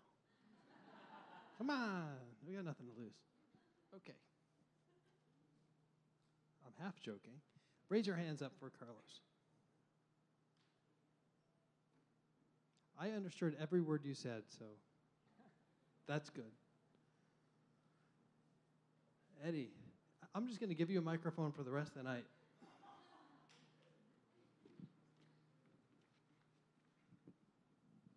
So in Latin America, I'm imagining that YouTube is kind of your free competition. Are these videos, they're hosted by your servers, right? How do you think of YouTube and how do you differentiate from them? Yes, this is the first question that my mom asked me when I told her the idea, because actually YouTube is the biggest competitor, much more than any other learning platform right now, because nobody else has cracked the model yet. And of course, on YouTube, you can find a lot of stuff, good and not that good. So being very, very focused on education and high quality and offering much more than videos like discussion forums, additional materials, and potentially certifications, I think we can make a dent in the educational space.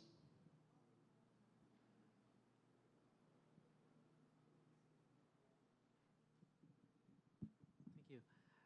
So key to this, you've got great content, but key is your distribution. What's your distribution advantage? How do you intend to let people know that there's this great content out there? Are you an investor? I want to learn. Yes. This is a chicken and egg problem. So at the very beginning, we had to focus on the supply side to make sure we had enough good content. Then when we felt comfortable with the quantity of content, then we were focused on the number of users. Now we are more focused on the content, on and off. How long does it take for a video to get curated and processed and actually, after upload, get onto your site? Right now, less than 24 hours.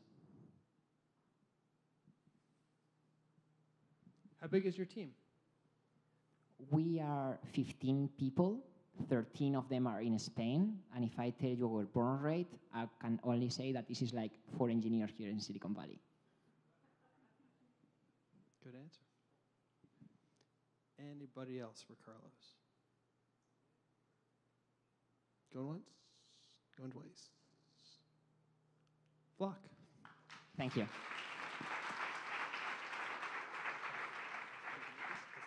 Yes.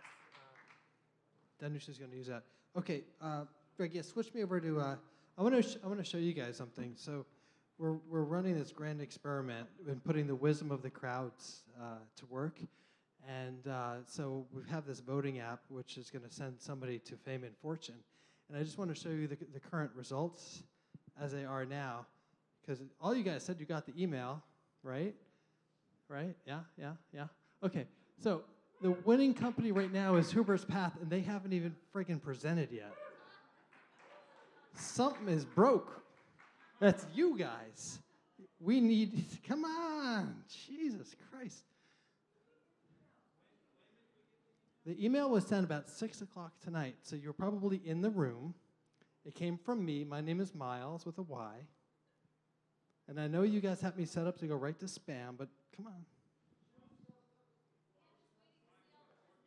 That's fine. That's fine. It's not working in what way?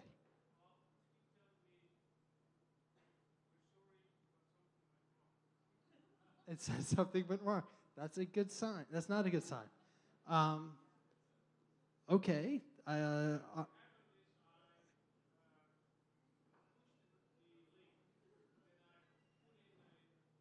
Yep. Password?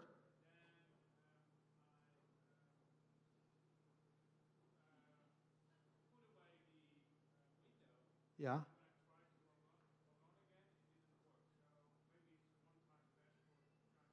Let's I'll try to figure out the question. Our CTO is watching from abroad, so he heard you just now, or maybe? Manuel, fix that. No. It's a what? You need an 8-character password. That's maybe one thing. I don't know. Hit refresh.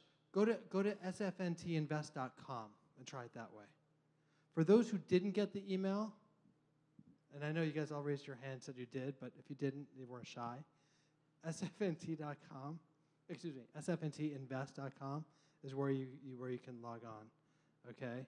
And I need to give you a firm warning. Do not create multiple accounts or I will find you and kill you. Okay? Let's be legit about this stuff. Okay. Danush with Sortly, the My Things app.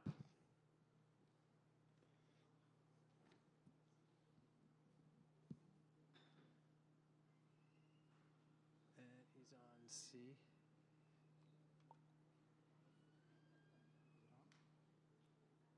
I think it's... Yep. There it is. Okay, my friend, when you're ready. Hey guys, how y'all doing? You awake? Very nice. This is My Things App Inc. I'm the co-founder and CEO. It's a very small company. We just started 6 months ago.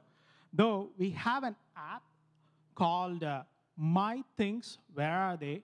For about 1.5 years. I was the only guy who wrote it, and it took off, especially with women, but with small businesses, etc. So I quit my job, and I'm doing it full time. So now, today, we are announcing a new name for the app called Shortly. It's very easy to remember, and the tagline for it is Sort Your Life. Now, what is this app? It's a inventory / moving / small business app that lets you sort your life. And I'm going to show you a short demo using the data that I have around my house. Now, my wife loves collecting souvenirs. Wherever we travel, she has collected. In fact, she asked our friends and families also to bring souvenirs. So as you can imagine, I have a box full of souvenirs as well as the whole house. I have a ton of them. Now, I'm going to catalog them using the app Shortly. So as soon as you open the app, this is the screen that you will see. And in this screen, we're going to give you some starter ideas. You can use it for home, work. You can store your collection, say wine collection, or whatever's in your storage, or move, etc. You can store it. Now, we often send you some messages like this, quotes, etc., to keep you motivated on organizing. Now, let me get started. I want to start organizing my things, so let me start with typing my souvenir. And collection. So notice the auto-completion there. Now, of course, I can add my photo, but I can do something cooler. We ship around 80 icons for you to categorize your things, and I want to have the teddy bear. And with that, let me save. Oops. Let me save. And now what I want to do is I want to categorize further, right? So what is on display? So again, now what I can do is, of course, I can add all the photos from my home. So here's my toy collection number 1. Here's my toy collection number 2. There. Here's my toy collection number 3. There. Now I can save it. So that gets my collection. What I can do more cooler thing with this is now that I have these toys, I can reuse this photo to create further items to categorize. Now, I want to store about these elephants. So here's my elephant. If I can spell it. And what I can do is I can pinpoint those elephants or whatever using this app to store it. Done. So here. So now, on display, I have elephants. Now, the other thing you can do is much cooler than what I showed you is this option where I can start outlining just like a color splash app that you would have seen earlier. So you could do all these cool things with it. And with black and white photographs, I isolated on one. So now that gets, let me save it. Okay, done. So now basically you can create hierarchical database using this app. Now the coolest part about this app is once you store it, you can search whatever you stored. But then the best part is that it has cloud. Whatever data you store gets stored in the cloud, and it has, if you've heard of an app called OnePass, FirstPass, etc., it has encrypted cloud where whatever you store gets encrypted in the cloud. So that's the best part, and for us, as a business model, we use either the ad based on what you store for the free version, or for the paid version, we would of course encrypt your data. We won't look at what you have. Thank you, guys.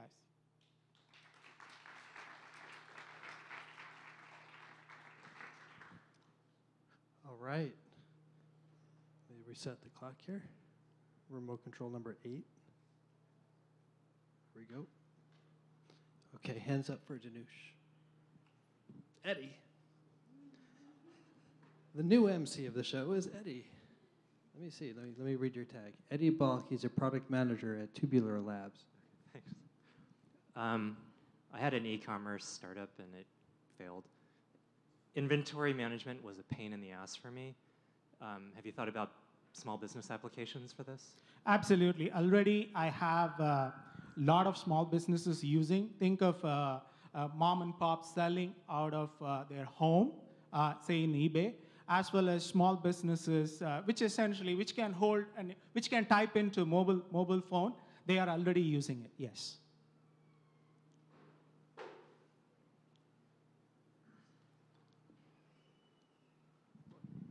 You said at the beginning that it was mostly women that were using the older version of the app. Why is that? Or I guess I don't understand what I would use it for. Why I would want to do an inventory of what's in my house, other than for like the insurance people if it burned down or something. True. I think that's one of the largest uses. But think of you're moving. So when you're moving, you have a ton of boxes. You can take a picture of those. Unfortunately, I didn't have time to show the moving part, so you can move within the app. So that's a huge application for us. And if you have multiple homes, or say Airbnb, so if you're using Airbnb, you can inventory everything, and you can actually share it with the customer who's coming in, and they can actually search on where the spoons are, where the plates are, and immediately they'll know where it is with the photograph and all. So all of those applications. Yes, with the photograph. So somebody has to store it first, like what I showed you. Yeah. Hi, back here. So you kind of alluded to this, but do you have a means or hooks to enable one to sell their quote-unquote cool stuff on eBay? Easily, like a one-click, oh, I want to sell this collection. Absolutely, yes. So eBay APIs are available. We are definitely working on it to put it in. In fact, we are going one step further.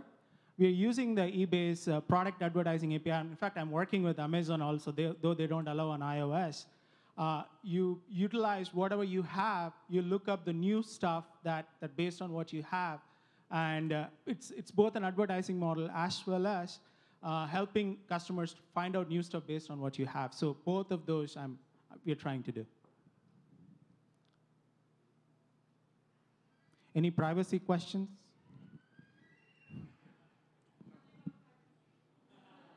Tell us about privacy.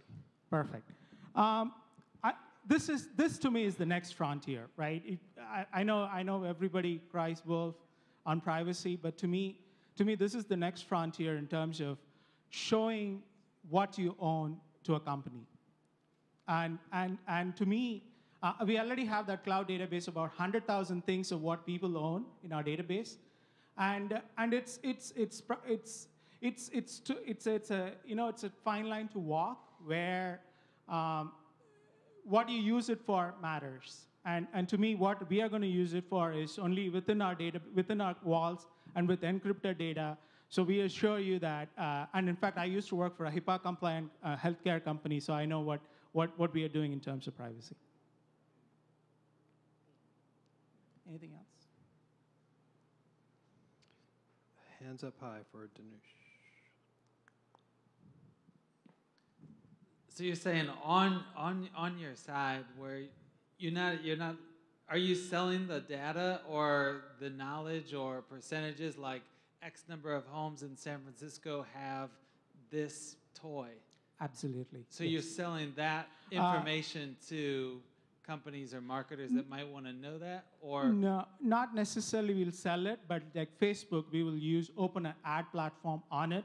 So say you are a advertiser and you want to know the ladies who own LV bags, I want to advertise to them. I can open up a UI for you where you could tell me what type you're looking for, and I can show ads to them. So this is the next level of where Facebook is trying to spend a lot of compute power to figure out what you like. Well, I can go look at your database to tell you what you like. So, thank you, guys. All right, certainly. Excellent. Thank you so much, Janice. Nice work. Good job. Okay, so things have changed, as you can see. Hubert is still in second place, even though they haven't seen him yet. So we should all just go home. No. Keep on voting, guys. Has anybody committed their votes yet? Because you save them and then you can commit, right? You notice that feature? Okay, don't commit till we're done. Okay, where are Doug and Tony? Coming up.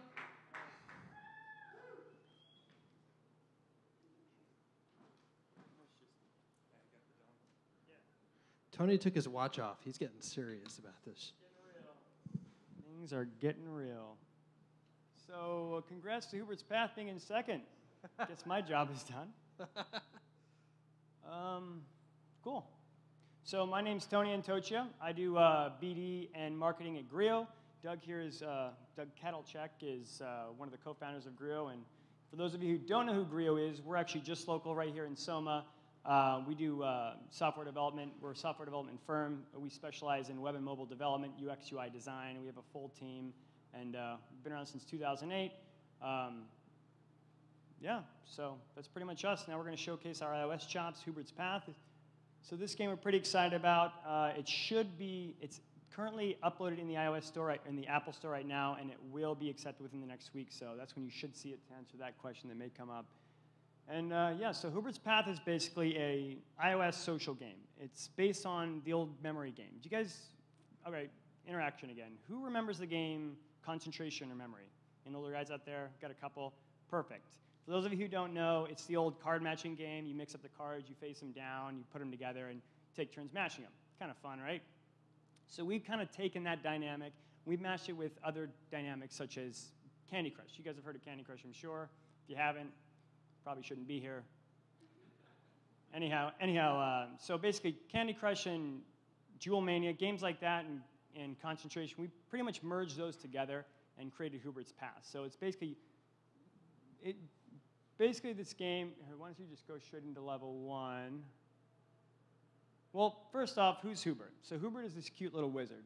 Got an owl stuck on his head, and the story behind that really is, woke up one day through one of his adventures and got amnesia. So the user's objective to this game is to help him find his way. So you need to retrace your steps, or his steps, basically help him rediscover his life. So that's what this is. We've created 10 different episodes, which we saw on the previous page, and over 100 different levels. So they get progressively harder. Each episode is sort of a different phase in Hubert's life, and each level sort of gets progressively harder than the past. So this first level we're going to show you, how much time we got? All right, 3 minutes to show you a few episodes, or a few levels rather. So the first one we're going to show you is obviously kind of easy, sort of Hubert's seafaring days. Doug's going to take you through this. So there's some obstacles in between. You're going to have obstacles like bombs. This one's a little bit easier, so there's not too many. As you saw on the first screen that scrolled down before every level, how we're going to monetize this game is every user is going to be able to purchase in-game apps, or boosts. In this case, you would use a boost to stop the bombs. As you get progressive into the game, you're going to have a lot harder levels. There's going to be a full plate of tiles. There's going to be hidden bombs, moving cards, and block paths, all sorts of things. And cards are going to be just moving randomly.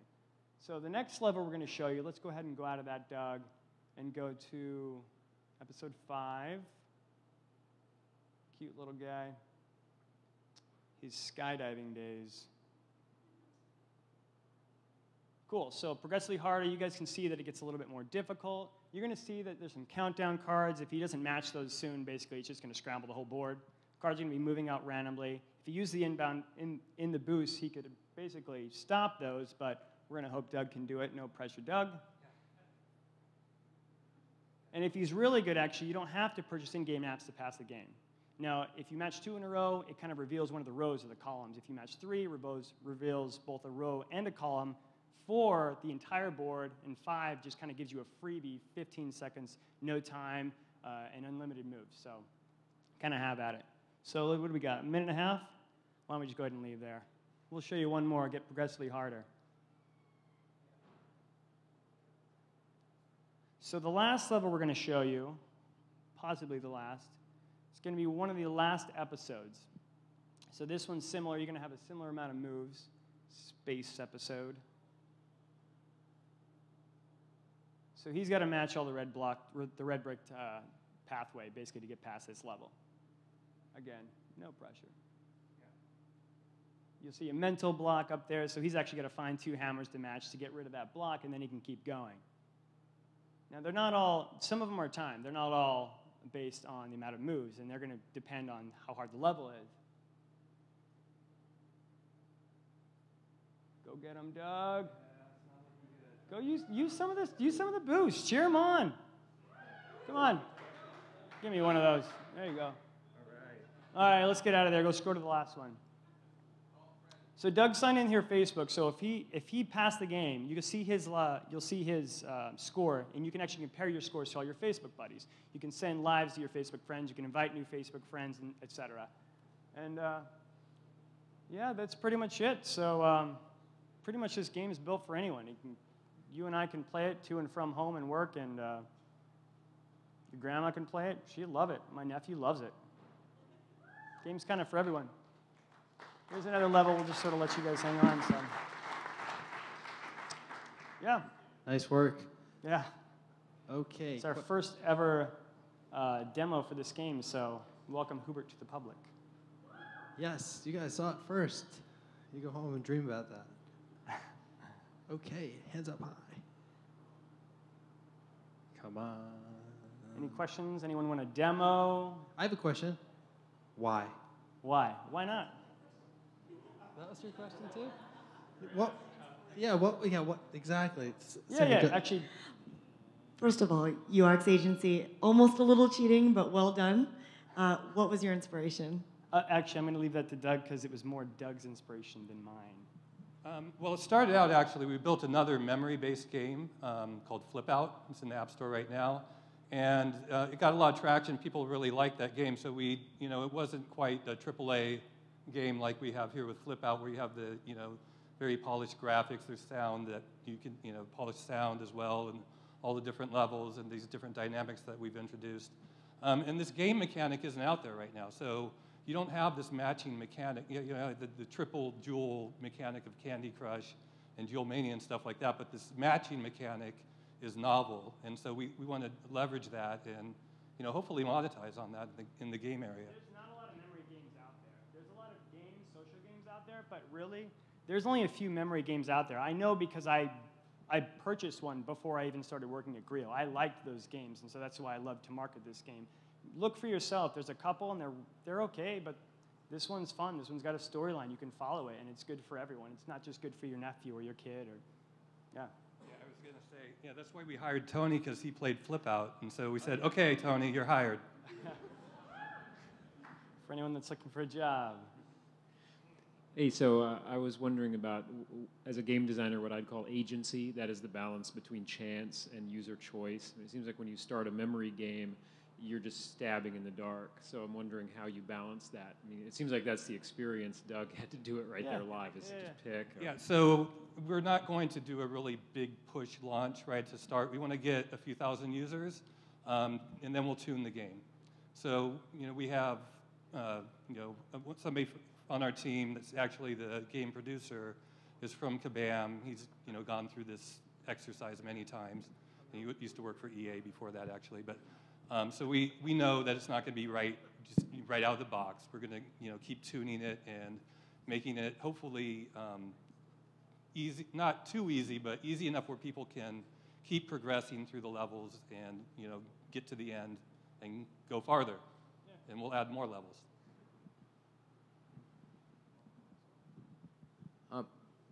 How many interstitial ad and app things will my child ask me for the password for in this game? Say that again?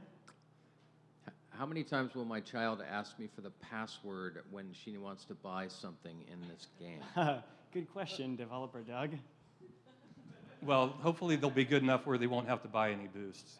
So the kids have better memories than we do. So Your Honor, strike is non-responsive? Yes. Yeah, there's nothing to buy. Yeah. You can, but you don't need to purchase to play the game. I do sales, and I'm almost beat the game. Okay, good. Downloading now. Yeah, and if you guys, I was just going to say, if anybody wants to get a kind of preview of the game, sneak peek, come contact us. We'll give you a URL where you can get the game and check it out. It's a free game, just based on a freemium model. I had a question. As a outsider from the gaming universe, what are like the 5 bullets that make a successful game? Not exactly. I don't know.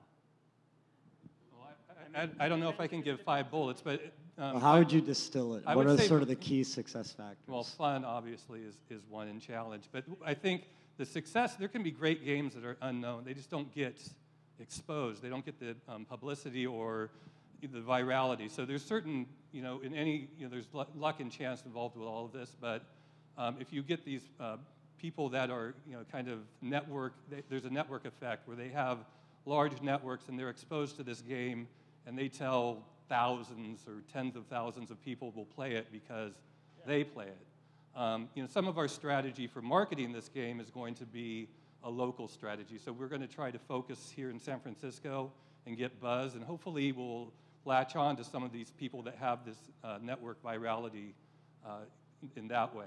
So we kind of focus, put all our wood behind the arrow right here in San Francisco.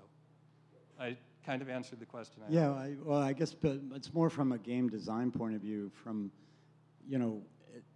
there's obviously there's luck, but there's also a science to sort of figuring out.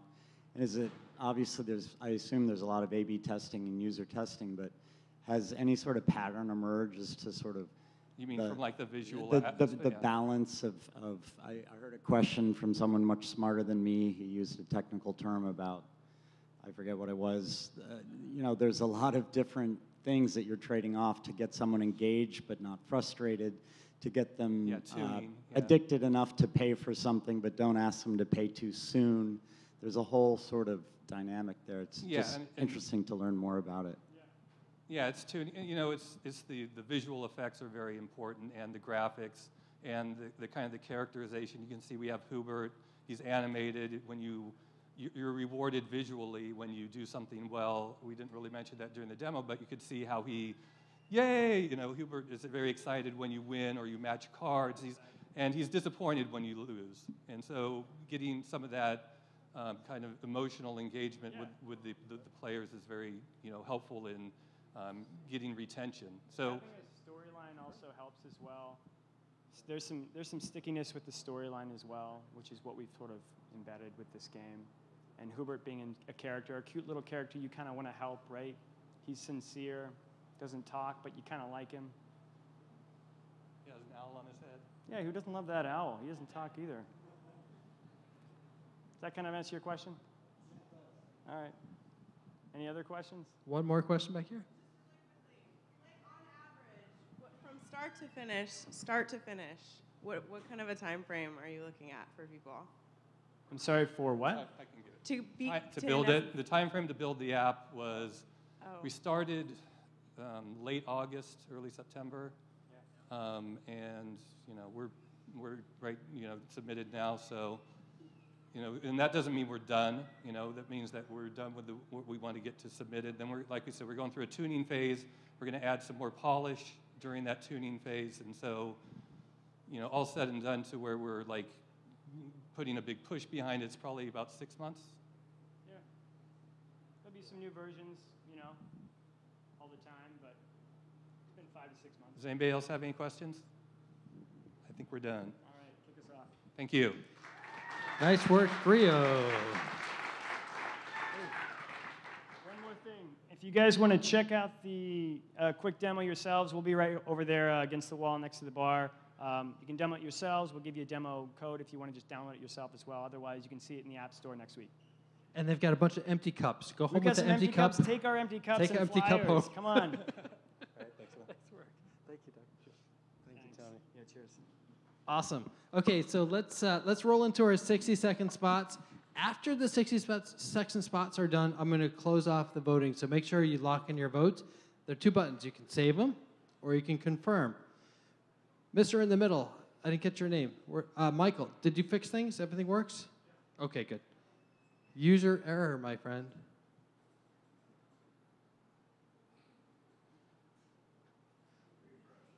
Hit refresh. Let's hit refresh.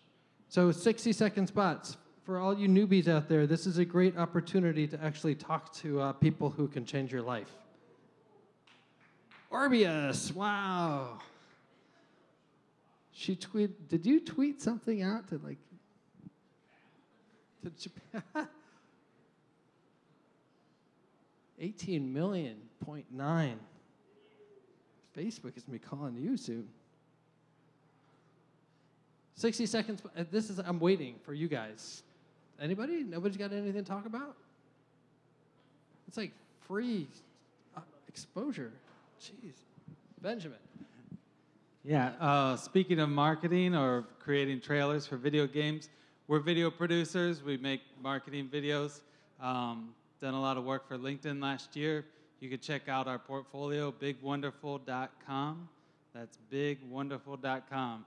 If you're trying to sell your product or do like a 5-minute spiel and condense it down to 2 minutes and add a lot of levels of persuasion and emotion into it, talk to us about making your video. Thank you.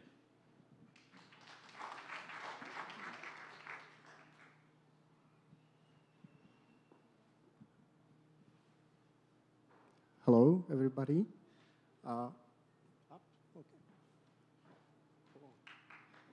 Hi, everybody. My name's Josef, and I'm a designer. I'm in Y Combinator right now, down there in Mountain View, but I won't talk about it. I just wanted to get your feedback on a small side project of mine, a personal project. What I realized, great designers are expensive, very expensive. So many startups or smaller companies cannot afford them. But I realized they might afford to get a feedback from them, ask them to review their design that they want to release, for example. And so I launched a small website. You can find it on draftfeedback.com. And you can choose a designer there, send him a link to your design, and ask him to give you feedback for a fraction of his normal daily price. And that's basically it, and I would love to hear your feedback if it makes sense, if you would use that, if the pricing is good, and so on and so on. Thanks very much. Thank you. You can find Josef sitting in the front row right here. Okay, so anybody else have something going on? Anybody looking for a job? Who's looking for funding? Come on, talk about it. Who's looking for love? John in the back. You're all set in that department.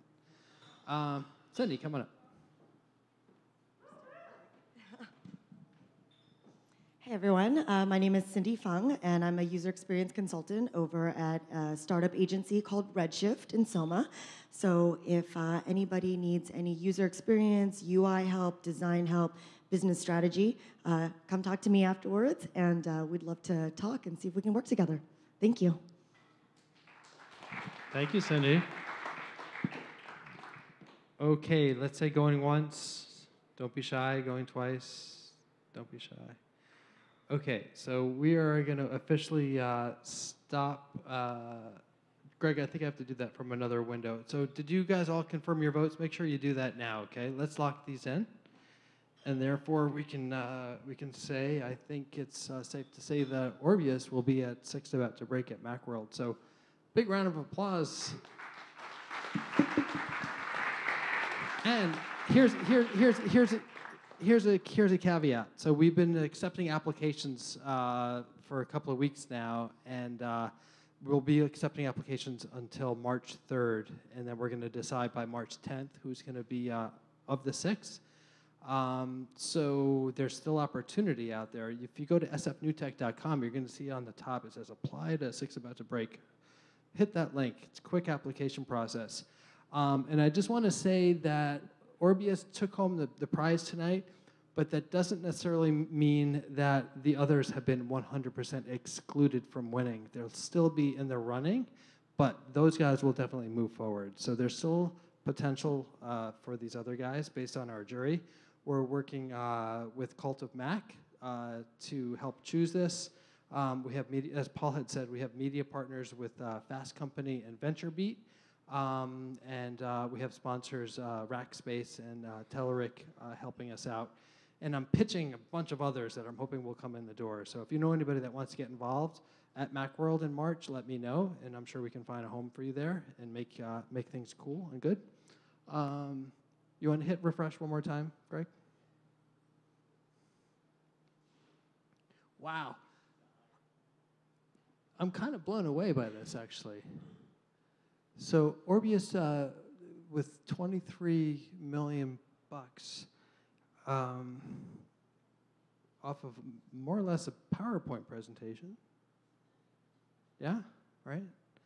But I guess it knocked it out of the park, so that's cool. Okay, so I'm going to start singing and dancing, and you guys can all watch, or we can just all go home. I think we're done. Thanks for coming down, you guys. Oh, wait, one more thing. Our next event, March 13th, we are going to be welcoming to this stage amazing innovation from the Netherlands. So Dutch Tech Night here at SF New Tech. Thanks to our friends at the Consulate General of the Netherlands. We're super excited about that. And then, of course, at Macworld on March 27th. So stay tuned to our emails. Don't filter. Don't send us to spam. Read them. And there's good stuff inside. Thanks for coming down, everybody. You all rock. Chris, cue the music. Okay, the bar in the back is going to open back up. We'll see you there, yeah?